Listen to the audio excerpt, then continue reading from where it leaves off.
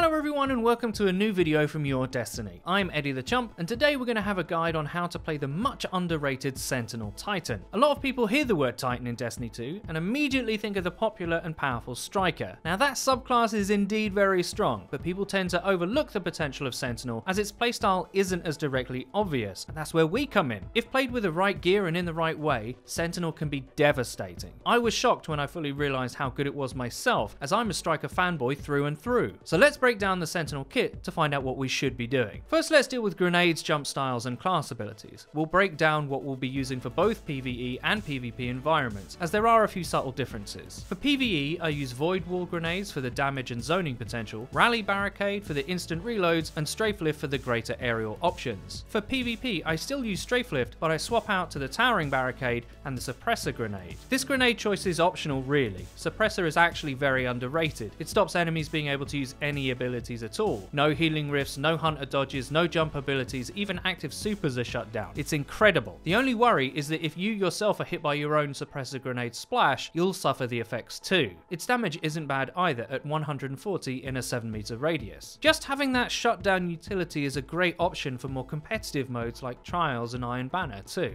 Now that we've dealt with the basics, let's move on to the skill tree of choice. Now in my opinion, the strongest possible tree with the most available synergy is Coda the Protector. The playstyle is very specific. What you need to remember is that playing this class is playing a melee class in all practical senses. That doesn't mean never shoot, it just means you'll be looking to take advantage of your close range perks. Defensive Strike is the cornerstone of this strategy. On kill, this will give you an overshield, while the Turn the Tide perk will grant further increased melee damage and faster reloads. This combo lasts for 20 seconds after the initial kill. The melee damage buff is significant, enough to kill a surprising amount of adds and even mages very quickly. Enemy players in PvP will require less shooting before you can insta-kill them as well. It really is very strong. The overshield will keep you alive through your melee rampage, and even after it's done you can rely on the second perk, Rallying Force, to keep you standing. The fact Rallying Force gives you a small amount of health for every melee kill, special or regular, is something most players overlook. You can just keep punching adds and keep getting health,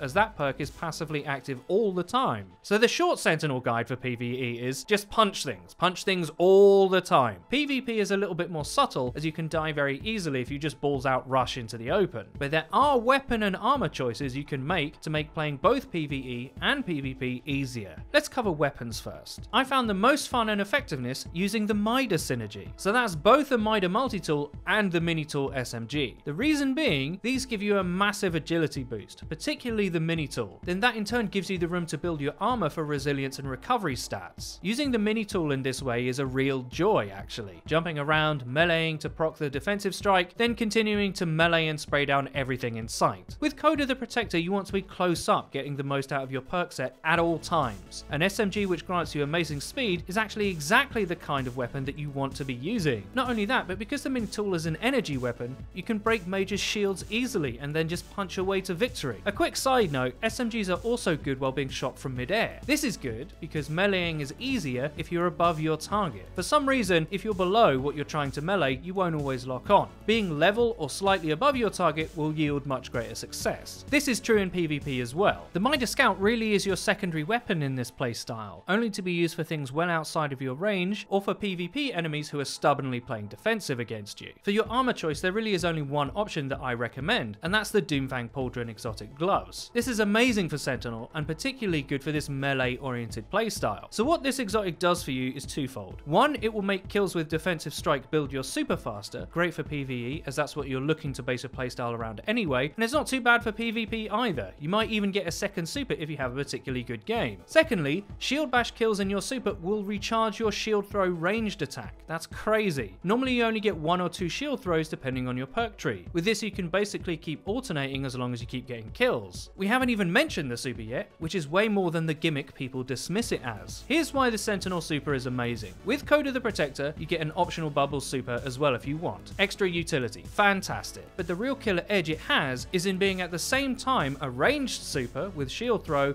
and a roaming one with shield bash. Plus, and this is way better than people give it credit for, you can shield yourself from incoming damage. You can use that to keep yourself alive or to zone people away from you to create space for your teammates to follow up behind you. Sentinels have way more dexterity in their super than most other classes, and I found myself being way more productive with it than Fist of Havoc. The outplay potential is huge. The only thing it lacks is instant shutdown potential, so don't try and use it in that way. The PvE playstyle for this class should by now be fairly obvious. Use speed and SMGs to get in close, and then just start swinging. For PvP, there is a slightly more nuanced metagame at play. Your goal is still the same: get in close, kill with defensive strike to get an overshield, and then spray and punch relentlessly until everything is dead. But human players will pick up on you trying to rush pretty quickly, and you can easily trade or outright die before your overshield can save you. So because of that, you have to learn to play a little smarter. Try to play standard a little bit more. Use your Midas Scout to engage sensibly at medium to long range if that's how your opponents are playing it, but always be on the lookout for an opportunity to use your biggest weapon. Once a close fight presents itself, SMG someone's shield down, then melee to bring up overshield and the bonus melee damage. That's when you're at the distinct advantage. In most situations, enemy teammates will try and trade you at close range with a melee if you've killed one of their teammates. But if you've activated defensive strike, they're in your house now. They're the ones that should be scared. Spray shields, just keep punching. If it was a close fight to begin with, they might be low HP anyway, and you can easily finish off a bunch of players due to your perk setup. Using Suppressonade as an aggressive tool is a great option as well. If an enemy is suppressed as you take a duel with them, they're in a much worse position to fend off your rush. If you suppress a bunch of enemy players, say on a control flag, that's almost a guaranteed win for your team. Other classes like Striker or Voidwalker might be more broadly practical, but Sentinel has a really sharp edge in a particular setting. Play to its strengths and you'll be having so much fun you won't be able to stop. I couldn't, and that's coming from a Striker main. High praise indeed. A final note on the other Sentinel skill tree, Code of the Aggressor. It's okay, but it's more of a generic class with less of a defined playstyle. It has the shield bash melee which you activate while sprinting, which disorients players on hit. It has bonus grenade energy from grenade kills, and you can also get an extra shield throw charge in your super, and your super will charge faster from kills when surrounded. As I say, it's pretty good, it's just not as sharp or synergistic, and therefore, at least to me, way less fun. I really hope you found this video useful. If you did, please don't forget to leave a rating. If you never want to miss another video of ours again, please click the bell icon next to the subscribe button on our channel to join the notification squad. You'll be in good company. And finally, please check out our Twitter, where you can find updates about new videos and other cool stuff.